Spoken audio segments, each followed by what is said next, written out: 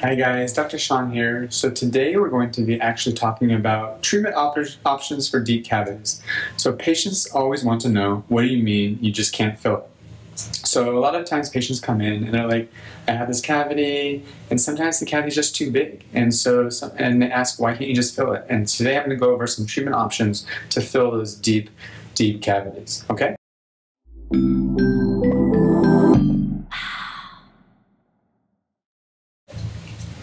So there's a couple options to treat deep cavities. The first one is our fillings. So first and foremost, yes, some deep cavities, it can just be filled. It really just depends on the patient's bite, occlusion, the location, all that.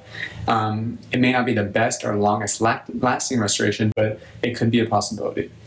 So for fillings, what we do is we drill up the decay, we etch, wash, bond, cure, place our composite, cure again, and then just shape the filling. So that's option number one.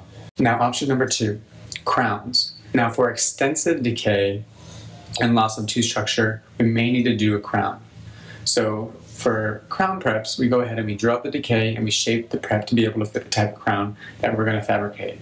We then take an impression and we deliver it in a couple weeks. So if there is extensive decay and loss of tooth structure, we're going to want to have to crown the tooth, okay? Now the third option is going to be an onlay or a partial crown. Now if we do have a lot of deep decay, but we do have a lot of good remaining tooth structure left, then we won't have to prep the entire tooth. We'll prep part of the tooth and place an onlay or partial crown on it. The fourth option is to do a root canal. Now, this is when the decay really reaches those deepest areas of the tooth where the pulp is involved. This will help save any badly damaged or infected tooth. So this is when it's really, really deep, and sometimes at this point the patient has pain. So if that's the case, we go ahead and want to do a root canal on the tooth. And after the root canal, we'll place a buildup, and then we'll do the crown prep.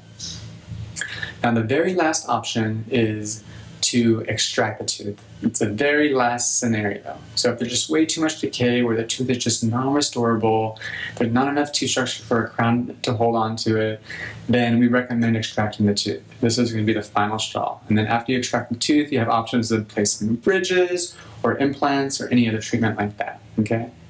Well, there you go. Those are my options for filling deep cavities or restoring them. If you have any questions, please let us know.